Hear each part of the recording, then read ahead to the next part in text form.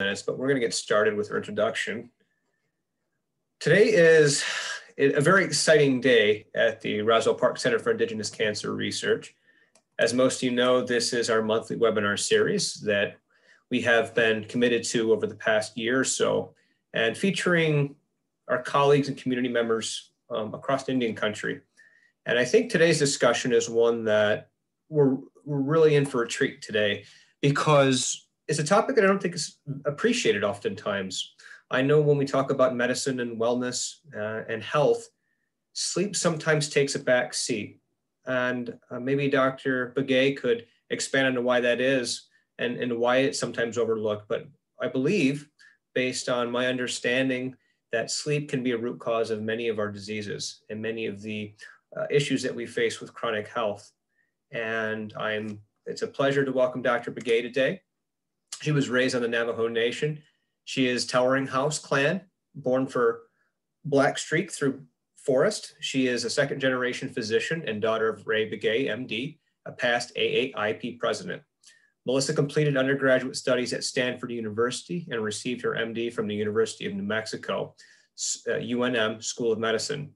She completed her internship and residency in internal medicine and a fellowship in sleep medicine at UNM Health Sciences. Dr. Begay practices at the New Mexico VA Sleep Center and is an assistant professor in the UNM Department of Pulmonology, Critical Care, and Sleep Medicine.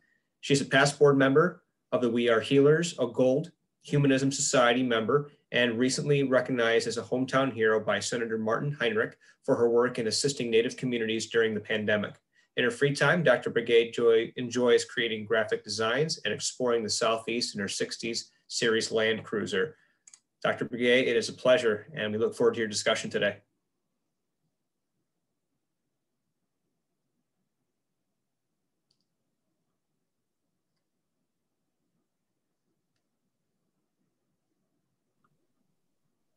Thank you, Will, and greetings from New Mexico.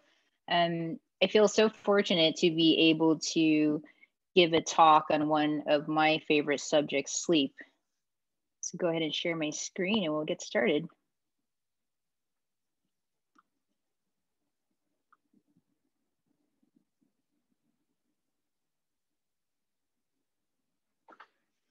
Okay, so this is the second lecture that I'm giving to Roswell Park. The first was just a basic introduction, and so I've expanded a little bit on that, but I'm basically going to be giving a short introduction to sleep and then ending with some discussion on how this affects our tribal communities.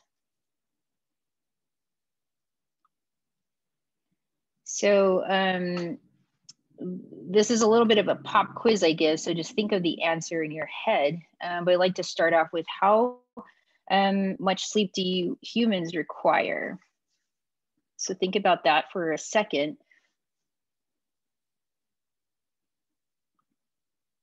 We'll come back to that. So why do we need to sleep? Well, sleep is very, very important for basic restoration and recovery for the body and the brain. It is a mechanism where we strengthen our immune defenses. And in this time of COVID, I think we all think about how we can boost our immune system. And so what sleep does is it really primes the immune system and increases the productivity of cells that are essential to carry on this daily work. In young children, it's also very important for brain growth and development. Sleep is a time when complex neural networks are being created. And as we age, we undergo tremendous repair of all our cells and also our central nervous system. Sleep is essential for maintaining a normal body and hormonal functions. And then every day throughout the lifespan, we are constantly learning and trying to consolidate our daily experiences and memory. And some of this occurs during sleep. So what we know about sleep has really come out of our studies on animals and how animals sleep. And it turns out that animals sometimes can sleep like humans, but really animals carry out some of the same functions as humans. And then they also, at times, may suffer from diseases of sleep that humans encounter. When I was an undergrad at Stanford, I was fortunate to take this lecture by Dr. William Demet, the father of sleep medicine. And on the first day of class, he brought in these narcoleptic dogs who would basically try to eat food, and that was a stimulus to fall asleep. And so you had these narcoleptic dogs running around the classroom. But animals undergo some of the same types of sleep disorders. So what we know about sleep is really based on how these studies on animals have informed us. And it's really led to understanding that sleep is essential for survival. And in dolphins, they display a unique pattern of sleeping where they only sleep with one side of their brain, which is called unihemispheric sleep.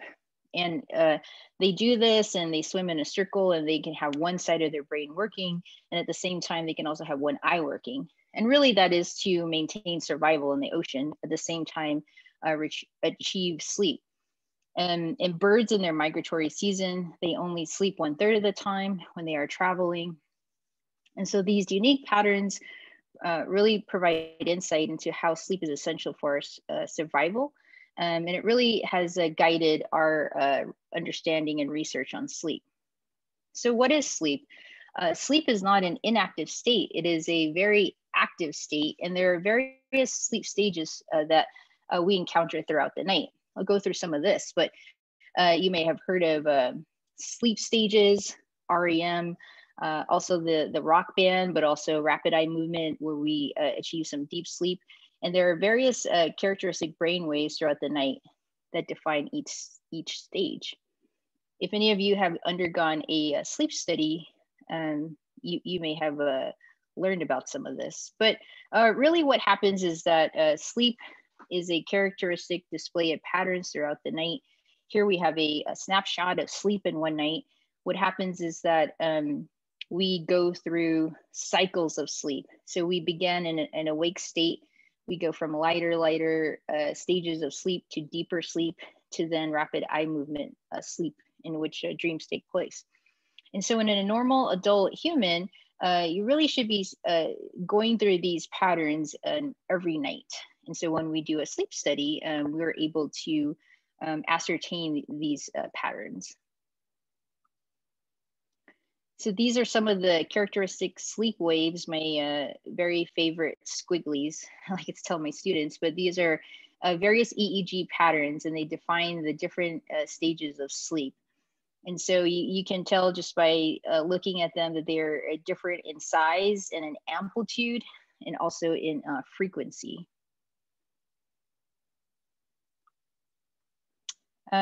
In the wake state, so this is what your brain should look like right now, if I'm not boring you to sleep. You should have these alpha waves, which are the waves that you see here in this photo. So this photo is just a snapshot of a brain EEG taken during a sleep study. The first two lines are your eye movements. The green line is your chin muscle tone. And then frontal, central, occipital EEG patterns. And then the last one is heart rate. And so when you're awake, your eyes are scanning the environment and your brain displays this predominant wave pattern called alpha. And then hopefully you're not too tachycardic and your heart rate can also be should be pretty low. As we move through the night, we enter light sleep. And so here again, you can see just a very slight change in the EEG pattern. And then also you can see some of these waves changing where it has a smaller amplitude and mixed frequency. And again, you have slow eye movements at the top. As we enter the next stage, we begin to see what are called sleep spindles. And so these are these rapid periods of waves here that sort of look like squished caterpillars, I like to tell my students. And then you also have K complexes, which are these big waves that start to occur, meaning that you're going to enter deep sleep. So deep sleep, stage 3, you can see larger waves here that are indicative of very, very deep sleep. So this is a type of pattern that we often see in people on the night after perhaps they were sleep deprived, and the next night they enter this very deep restorative sleep. And then finally, if you're lucky, then you enter rapid eye movement sleep. So this is REM sleep, characterized by these rapid movements in the eyes going up and down. And interestingly enough, this looks very similar to awake sleep. And so sometimes it's a little bit hard to tell the difference. But this is, you have rapid eye movement. Hopefully your muscles are very still and not working, because if you were to be dreaming, you would act out your dreams, and that could be a dangerous. Also, you have these characteristic sawtooth waves in the middle here. It kind of looks like a sawtooth pattern. Then you also exhibit heart rate variability, where you can see at the bottom, the heart rate can jump from 120 beats a minute to 70. So you can have some of this acceleration and deceleration of your heart rate. And this very much looks like awake, but it really is a dream sleep. So how many hours of sleep do I need? Hopefully we can answer this at the end of the lecture, but what we have found that is it may be based on your genetics. So we have discovered that we have these clock genes that you inherit from your parents that account for a sort of natural circadian rhythm that your body is attuned to. So on these clock genes, they were discovered in the fly, and it really is responsible for the circadian rhythm that we all have. And some people have a typical clock gene, which means that you require 7 to 9 hours of sleep. And in some cases, you may have the short clock gene, meaning that you are blessed enough to get along with only 4 hours of sleep. I think the owner of Ferrari had a typical short clock gene where he only had 4 hours of sleep, and that was completely healthy for him. Or in some cases, you could have a long clock gene, meaning that you need 11, 12, 13 hours of sleep. But typically, most adults fall in the bell curve, and that you will require between 7 and 9 hours of sleep. So next, let's talk about what influences sleep and what can disrupt it, or what can make sleep better. So we have found that there are certain cues, strong environmental and social cues called zeitgebers that influence sleep. And the strongest one is light, the timing of food, social activity. These are all things that can greatly influence one's sleeping pattern. And again, this is based on the interaction of the zeitgebers with certain parts of the brain. For instance, the suprachiasmatic nucleus is the main human circadian rhythm generator, or internal clock, and that's located in the anterior hypothalamus. But this center consists of 10,000 neurons that's responsible for sensing your own innate circadian rhythm and when it is time to rest and time to be awake. And so we have found that lesions of the SCN basically result in loss of this circadian rhythm. In that lesions due to tumor or trauma or dementia can really affect its natural function, and that the sleep-wake cycle is then unable to synchronize or link up with the external light and dark cycle. And what also influences this is also melatonin. You may have heard of melatonin as a vitamin supplement or seen it in your local grocery store. But what happens is that sleep follows this circadian rhythm. And this is just a picture showing a typical a day for somebody. But what happens is that on the top part, we have sleep drive. So this is a natural, innate rhythm of when you feel sleepy and when you feel awake. So hopefully if you are operating on a normal circadian rhythm, the sun comes up and you feel less sleepy.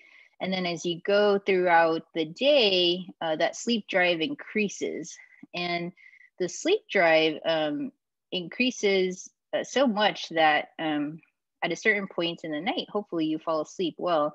And then that sleep drive dissipates throughout the day as we enter the morning hours. And then on the bottom here, you have your natural circadian clock that's also interacting, where you should feel, again, when the sun comes up, your circadian clock should indicate that you should be awake. And as time goes on, you should get more sleepy. And then the cycle continues on and on. The sleep drive has certain peaks for people. And if sometimes you may feel that after lunch between 3 and 4 o'clock, you could get very sleepy. And that also is a peak of when the sleep drive is very strong. And so what about melatonin and light? So what basically happens is that light from the sun or blue light from electronics enters your eye in the retina and goes on this ophthalmic tract and will affect the circadian clock that we talked about, and basically can either promote or disrupt signals to your body and affect your sleep greatly. And what about melatonin? You may have heard of melatonin as a sleep aid or promoter of sleep, but what melatonin does here in the red color is that melatonin is secreted at the highest peak when you are asleep, and then it decreases as you wake up. So melatonin is a helper of this natural circadian rhythm. It's secreted by the pineal gland, and it is a helper of the suprachiasmatic nucleus to sense the length of night. Again, in an era of electronics and technology, you may have heard that bright light, specifically blue light from electronics or the TV, computers, can suppress this melatonin secretion. And in time, as we age, melatonin secretion also decreases. So melatonin, again, the highest peak levels occur when you're in the middle of your sleep cycle. And melatonin really acts as a chemical timekeeper.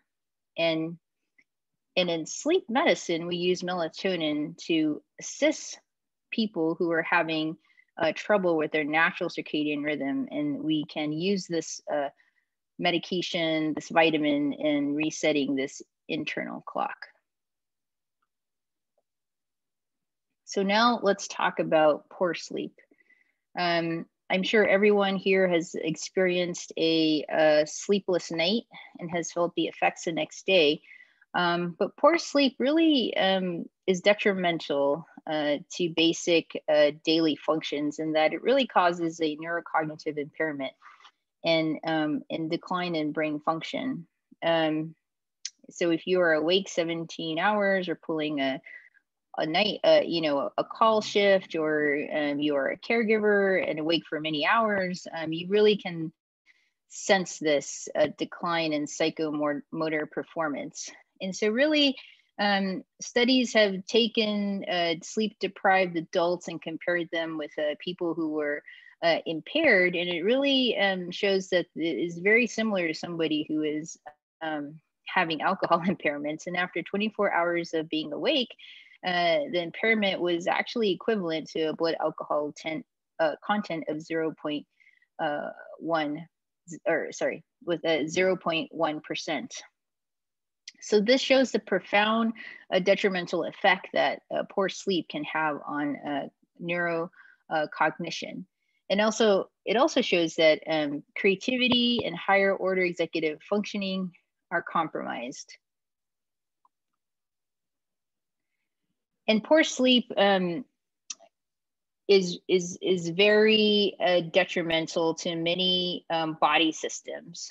And so I thought this graph was a nice snapshot of what we're going to discuss, but sleep disruption really has both physiological effects, so effects on the not only your psychosocial self, but also on pulmonary system, cardiac system, and the metabolic system. So sleep disruption has true physiologic effects in that it can increase cortisol and stress levels.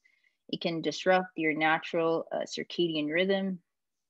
It also has been shown to affect glucose and blood sugar levels, in that it makes insulin less sensitive. Sleep disruption has also been shown to increase appetite and also alter the hormones that allow you to sense when you are full and when you are hungry. And so if you have ever pulled an all-nighter, you might notice that you, for some reason in the middle of the night, become ravenous for junk food. Usually it's chips or something. So you could increase your appetite. It also shows that if you are deprived of sleep, you actually need increase oxygen consumption. And then again, you show this disruption in the immune system where you have up regulation of what we call reactive oxygen species, which can lead to free radicals and also can lead to DNA injury. And also you can see that melatonin production will also be decreased. So all these consequences of sleep disruption basically lead to short-term and long-term ill consequences on your health. So stress, psychosocial issues, and in the long term, you really are placing oneself at risk for increased cardiovascular disease, metabolic disease, obesity, diabetes, cancer, and increased risk of mortality and morbidity. And so today, as a sleep medicine physician, these are all the issues that we have to deal with when we're speaking with patients who are suffering from a sleep disorder. And for many of you that work in the cancer field, sleep and cancer research is very interesting in that more research is happening every day. But when we look at our patients with cancer, we have found that at least half of the cancer patients report sleep difficulty. And so this can be poor sleep efficiency, insomnia is one of the big ones, especially for patients who are suffering from breast and gynecologic cancers. 20% meet criteria for diagnosis of insomnia. So insomnia, difficulty going to sleep. And unfortunately, some of the medications and the chemotherapy that we give patients disrupts this circadian rhythm and cycle that I was talking about earlier. And again, it is quite difficult when you're evaluating the patient for sleep complaints because they also have concurrent fatigue. Fatigue is reported in up to 70 to 100% of patients during treatment. And after treatment, this fatigue at times does not go away. And you can also have somatic or body symptoms such as pain, nausea, vomiting that can disrupt sleep and the sleep cycle. And so we are searching every day for treatment for this. In sleep clinic, sometimes medications are beneficial. Cognitive behavioral therapy for insomnia remains one of the primary standards treatment for insomnia. We can also use mindfulness, stress reduction, and also physical activity to try to boost the natural circadian rhythm and try to get patients to sleep a little better. So some of the work that I am focusing on is on sleep in Native America and in our tribal communities. And as one of the few native sleep physicians in the field, the data is limited, but I will present what we're working on and what I have found. So as many of you might know, that the health status is definitely linked to sleep health, and health status in Native America is quite poor. Approximately the life expectancy is 73 years, and it's 5.5 years less than other races. The leading cause of death remains heart disease, cancer, and accidents. And our communities continue to be afflicted with high rates of comorbid disease. Adults are more than twice as likely than white adults to be diagnosed with diabetes type 2. And a survey in 2018 found that almost 50%, half of American Indian adults, have a BMI of 30 or greater. So an epidemic of obesity. And then in many communities continue to be superimposed with environmental issues such as my reservation, abandoned uranium mines, and pollution. And so we have tremendous challenges affecting our communities and in this regard. And in terms of sleep apnea, some of you may know somebody with sleep apnea where they wear a CPAP machine at night to keep their airway open because the back of the airway, the posterior pharynx, is closing at night. This is called obstructive sleep apnea. But obstructive sleep apnea has found to be independently associated with diabetes. And the sleep heart health study showed that short sleep time, meaning remember, 7 to 9 hours of sleep is typical, but less than 6 hours of sleep has been associated with a 1.5 to 2.5 higher risk for diabetes and a 1.4 times higher risk for hypertension or high blood pressure with people with severe obstructive sleep apnea. And in 2003, JNC7 identified obstructive sleep apnea as a treatable and independent cause of hypertension. And so when we begin to look at our tribal communities, all of you know that we have an obesity epidemic. Many people suffer from diabetes, cardiovascular disease.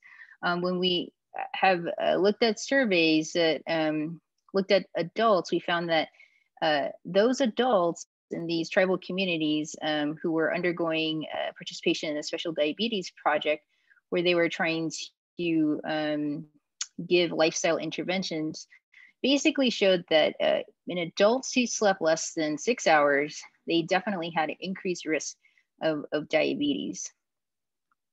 So this is very concerning to us as sleep physicians. And what about the impact of poverty? So there are many studies that show that racial and ethnic minorities have a shorter or longer sleep time, which may be associated with increased mortality and morbidity. Sleeping too short, less than 6 hours, sleeping too long, greater than 12, 13 hours, both have its risks. And an analysis of data available to us showed that American Indians compared to white adults basically reported very short sleep time, less than 4 hours in some cases, less than 6 hours in some cases. And in those populations, there were even adults who reported very long sleep times. And so this was impacted by poverty, but for American Indians, it showed that they had increased short sleepers and long sleepers. And so what does this mean for our tribal communities? It means that we are a perfect setup for poor sleep. So again, in summary, when you think about poor sleep, sleep is very complicated. You have the organic part, and then you also have the psychosocial issues. So you have economic conditions, poverty, people who have to work, shift work, people who have to travel very far outside of their tribal communities to find a job. We have the neighborhood in which tribal communities live in, the impact of light and pollution, being in a safe neighborhood, sleeping at night, if you feel safe, having a comfortable place to sleep. And then we have the epidemic of obesity and the comorbid conditions that afflict our tribal communities. And then we also have cultural practices that may affect how our beliefs about sleep and how we sleep. But basically, some of these things come together and create just a nidus for communities having poor sleep, which leads to poor diet, cardiovascular disease, and poor mental health. And so, you know, when we're all suffering from COVID right now in the pandemic, and we have learned that obesity and cardiovascular disease it really puts you at risk for having severe illness from COVID. These are all the things that we have to think about and figure out how we can start changing. And so again, in summary, sleep in Native America. American Indians report less sleep, shorter sleep. There are many health disparities and sleep disparities that exist in tribal communities that affect quality of life. And then there are also research on the impact of psychosocial stress, specifically historical trauma and adverse childhood events that could also lead to issues with chronic insomnia, so difficulty sleeping, and the role of increased vigilance, not feeling safe, constantly feeling you have to check the door, being hyper aware of noises. Some of this is associated with trauma, intergenerational trauma, and PTSD. So these are lots of challenges that we are looking at.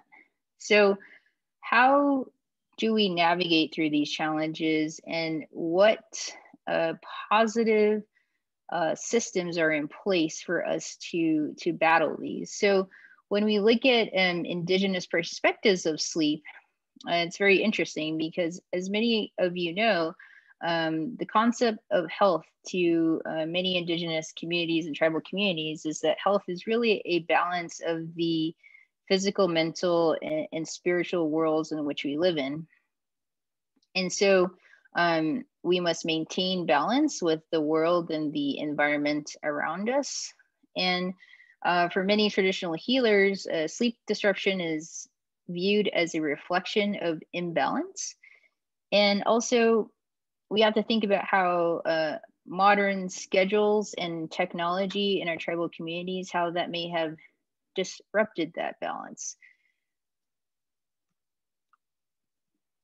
So there are actually many studies taking place looking at this, and this is one that I found fascinating. It was one out of, I believe, the University of Washington, but it looked at the role of access to light and electricity. So they studied 2 indigenous communities in northern Argentina that were pretty identical in terms of socioeconomic status and language and culture, the Toba Quam communities, and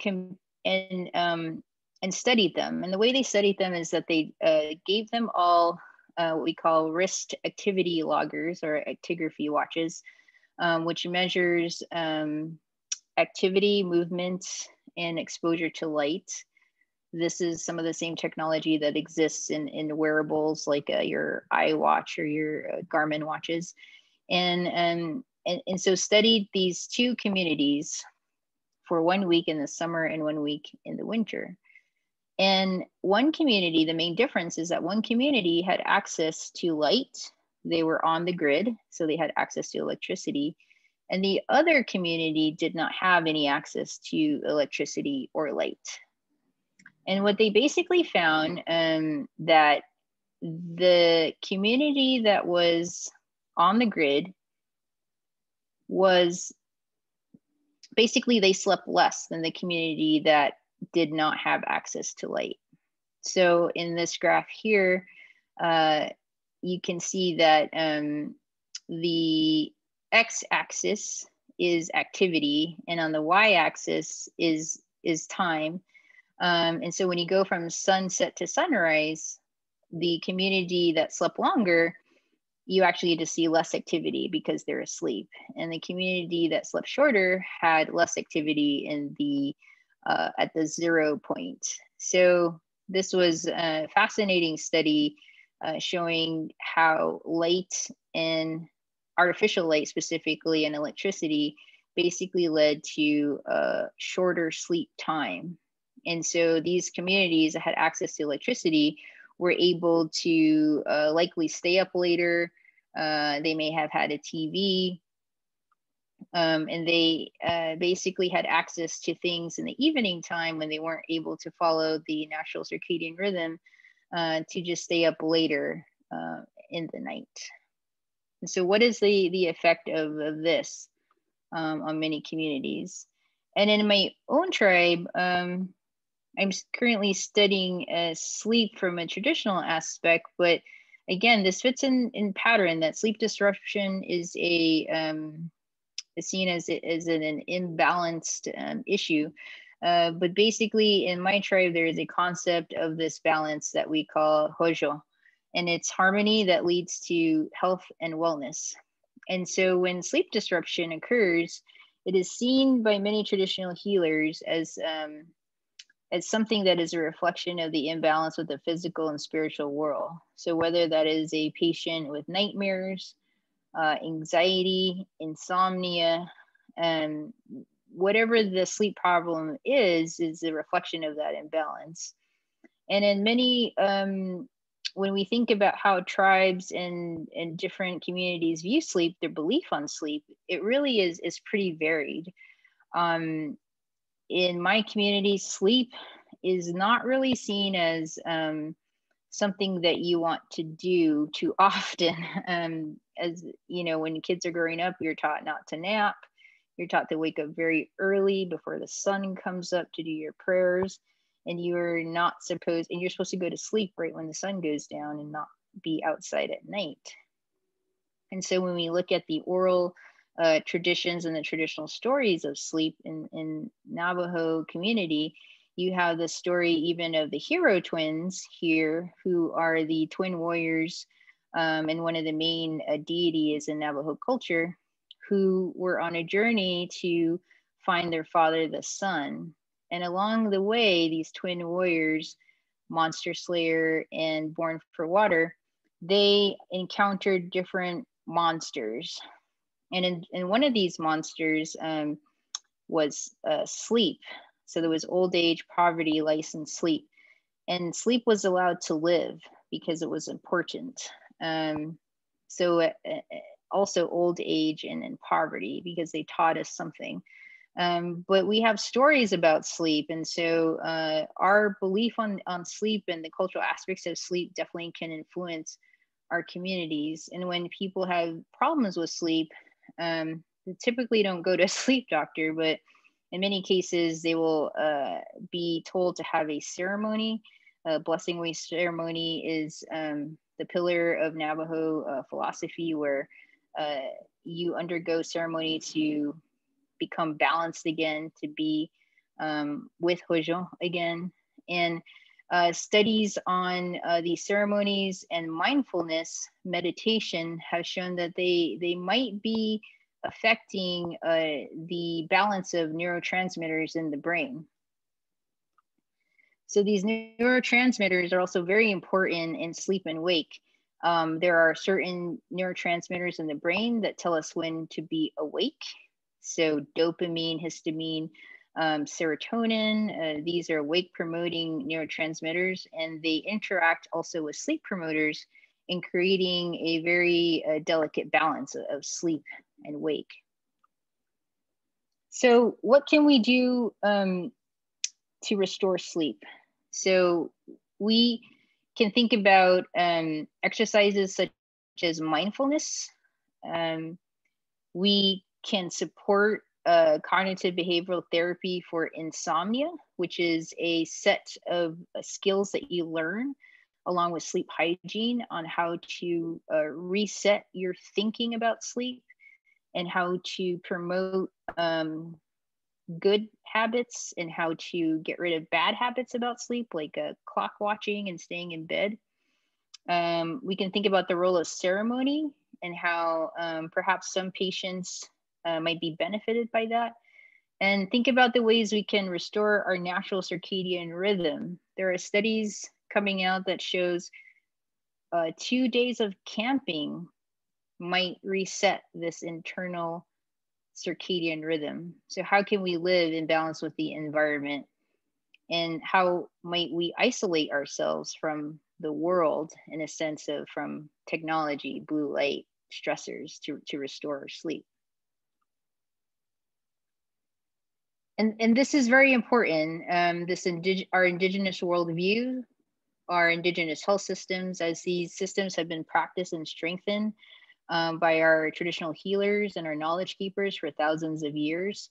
And as physicians, especially Native physicians, how can we be agents of change to improve health in our tribal communities? How can we be an advocate for these health systems? And how can we begin to integrate this knowledge system into our educational curricula? So we're nearing the end here, but again, what can lead to better sleep? So I often tell my patients that it's complicated, but we can get through it. The number one thing is to know your sleep needs. Again, remembering how this is partially determined by genetics, by these clock genes. So you might ask your parents if you have an atypical sleeping pattern, you might ask your parents how they slept. So you might be an early bird, or you may be a night owl. So you can learn about how your parents slept, and maybe that might inform your own personal sleeping patterns. Again, now that you know about circadian rhythm and blue light, we can decrease your blue light exposure.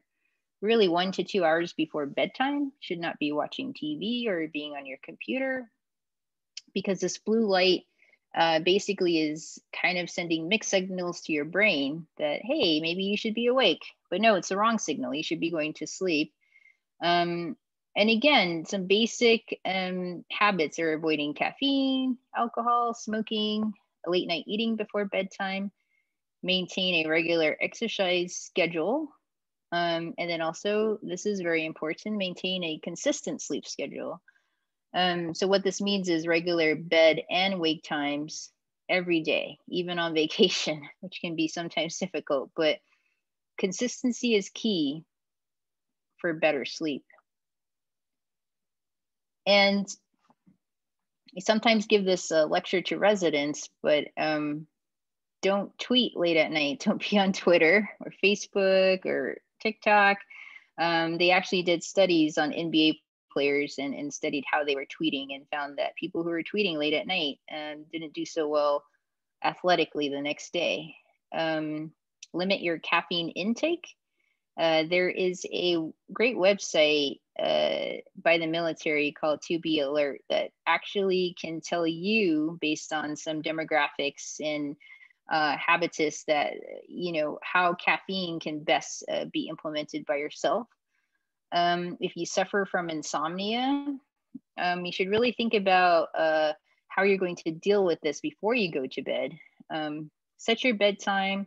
If you wake up in the middle of the night, write down a list of what you're thinking about, the problems that you're trying to solve, or things that are bothering you in a notebook. Keep that on the side of your bed, so when you can't sleep, you can write in it and deal with it the next day. And don't watch the clock if you can't sleep at night. Clock watching is very bad, so only use your clock for an alarm, a wake up time.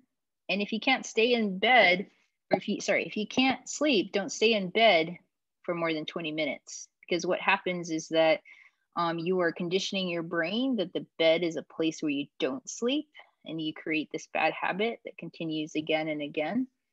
So get out of bed, go to a dimly lit room, and do something partially mundane. Read the newspaper, do something quietly that's not too stimulating, and then only go to sleep when you're sleepy.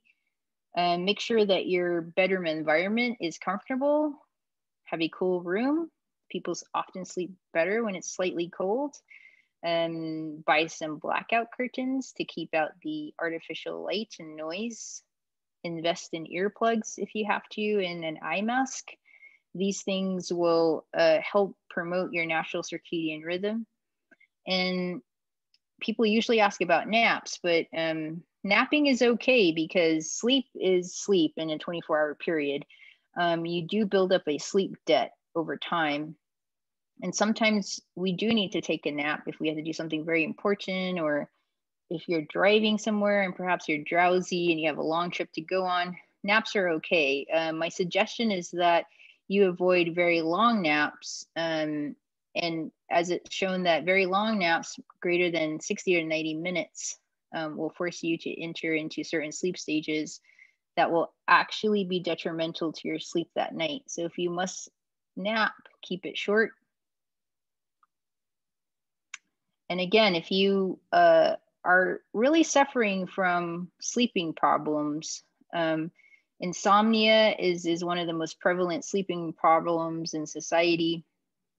Sleep apnea, if you're sleeping, you have a sleep partner and you are noticing they are snoring, stopping breathing in sleep, choking in sleep, and if you are just really suffering from daily disruption by poor sleep, so sleepy you can't complete tasks, falling asleep while driving, falling asleep while sitting for long periods of time, then perhaps you should come see a sleep professional, as there are over 300 sleep disorders that we have to think about. But some of the common ones are sleep apnea, obstructive and central sleep apnea, insomnia, restless legs, narcolepsy. And then I often get asked this by fellows and residents who often don't sleep, but there is something called hypnic jerks, where you may have noticed this in yourself or your bed partner, where you're falling asleep, and then you have a big body jerk, and it either scares you or scares the person you're sitting or sleeping by. That could be a sign of sleep deprivation. And then also parasomnias, nightmares, night terrors, acting out dreams when you're in that REM sleep. These are all some of the things that we deal with in a typical sleep clinic. And so reach out to your local sleep physician and we'd be happy to evaluate you. So that is the end. And thank you for bearing with me. That was a lot of information in a short period of time. But those are the highlights that I thought I'd like to share with you today. And you can email me mbigay@salud.unm.edu. That was amazing. I think you covered a lot of ground in 45 minutes, you know, from the scientific aspects to the cultural implications, practical, pragmatic steps that our attendees can follow, at least be aware of. And I do believe that many people are unaware of that. Our lifestyle behaviors, our environments, and even you touched on trauma and sleep. And that was going to be one of my questions before you hit that slide, was the association between trauma and poor sleep quality or sleep deprivation in our indigenous communities. And it makes a lot of sense. And I do believe that you really highlighted the importance of sleep from a cultural perspective, as well as a perspective from 2020, how this affects our communities today. So questions, our first question is, are there certain foods, plants, teas that will help in aiding sleep? Thank you. Sure.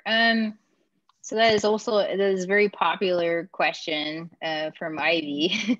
But as we all know, that if you've ever had a large meal with turkey, tryptophan, that definitely is a sleep promoter. So foods that are high in tryptophan, especially cherries, turkey, some of those may be helpful if you're not able to go to sleep. There are a lot of research right now on plants and teas.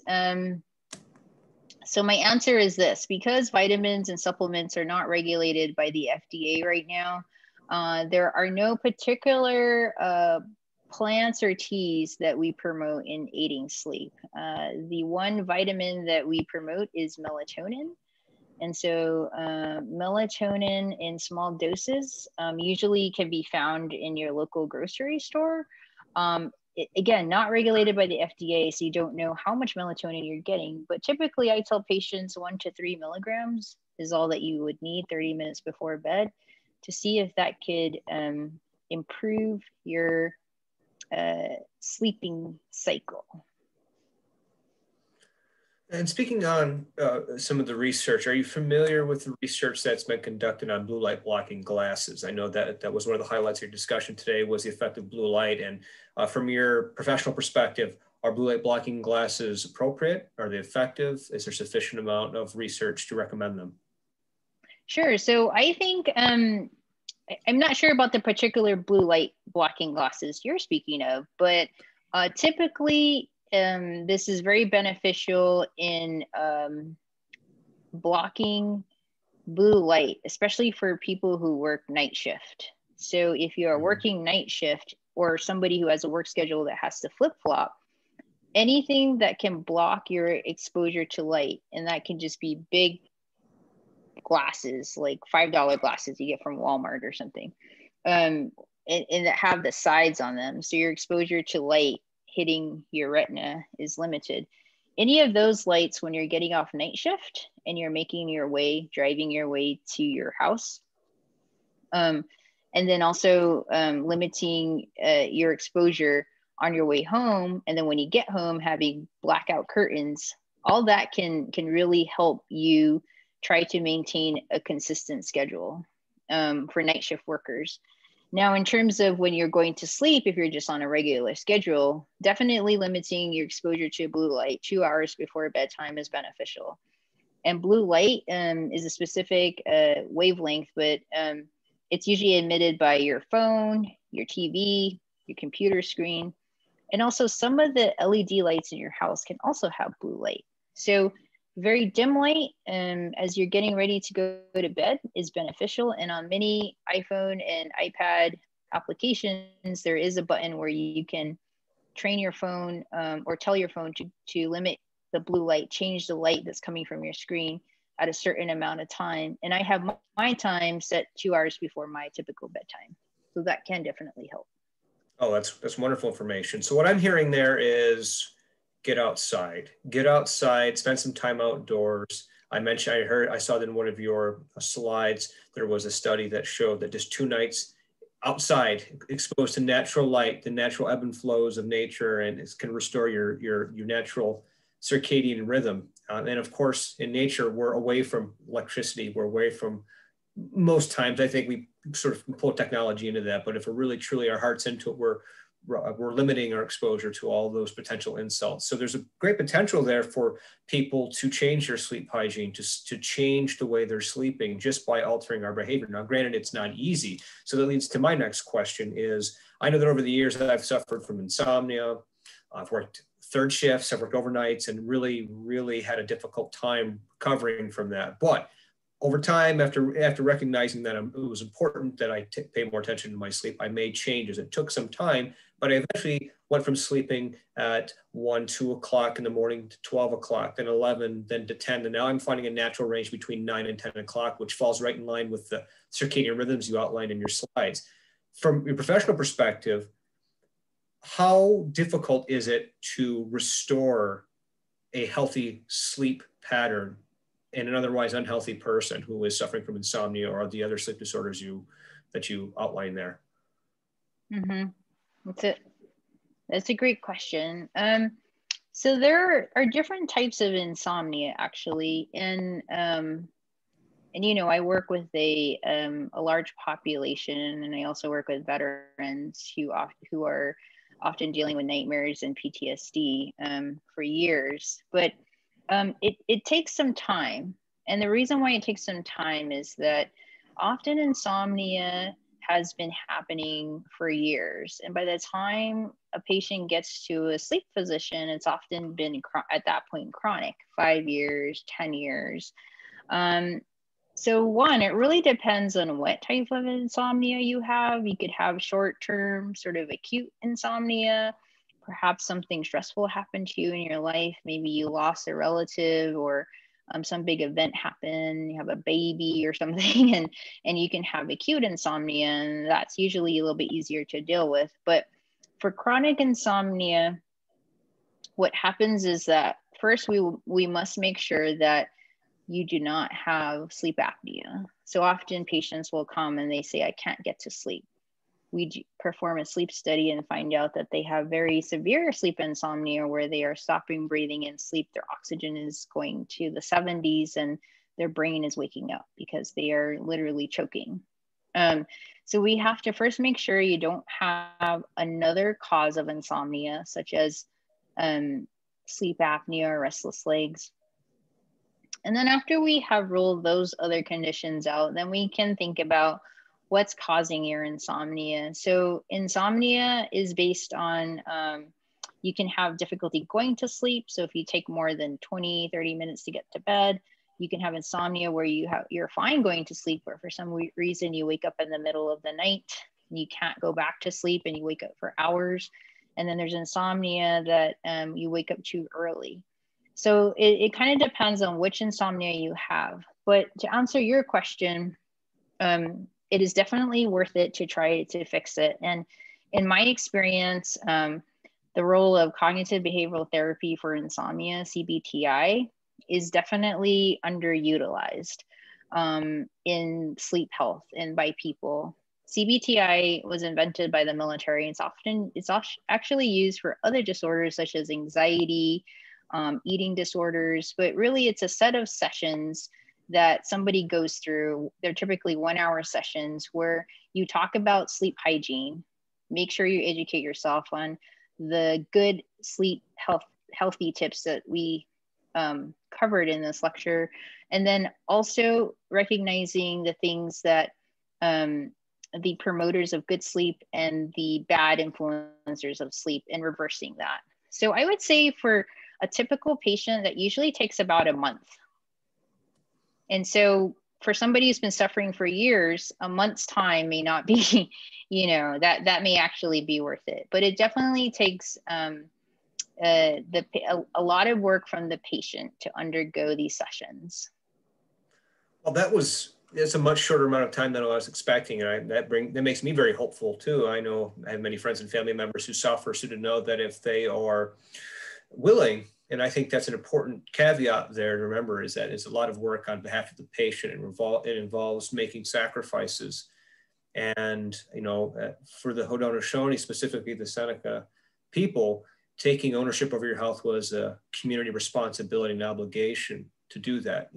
As we looked at the world, the Creator gave us these wonderful tools and people to help us through these challenging times, like sleep or balance or issues with our mental health. It's our responsibility too. So it's, we're lucky to have people like yourself, Dr. Begay, who are navigating us through these complicated issues. And sleep, it doesn't get much more complicated than sleep for many people. But at the end of the day, we all have to take ownership too and want to make those changes. But to know that with your help and with will and direction, we can recover from these things so quickly is very, very inspiring to me. I would have thought you would have said 6 months or a year, but to know that somebody can suffer for so long and in a short period of time see some meaningful results is really wonderful. So I think we're winding down here in our time. You want to make any closing remarks? So I just want to say, thank you for inviting me again. And it really is one of my most favorite subjects to talk about. And so being able to share with you, and I hope that I've given you some good information and perhaps help those who might be suffering from sleep and perhaps will be helpful to somebody in terms of leading to better sleep. Wonderful. And for everybody who may want to learn more, or maybe they missed some slides and they want the information, this discussion will be recorded and it will be on the Roswell Park YouTube channel. So you can just search that into your YouTube search box and it will pop right up. And so you'll have all the slides available to you. If you'd like the actual slides, please contact myself or Dr. Begay, and we can get that to you, because there was so many wonderful practical tips in there that I'm sure everybody would be interested to have those at their disposal. So Nyawi, everybody, thank you for joining us, and we look forward to seeing you again this time in March.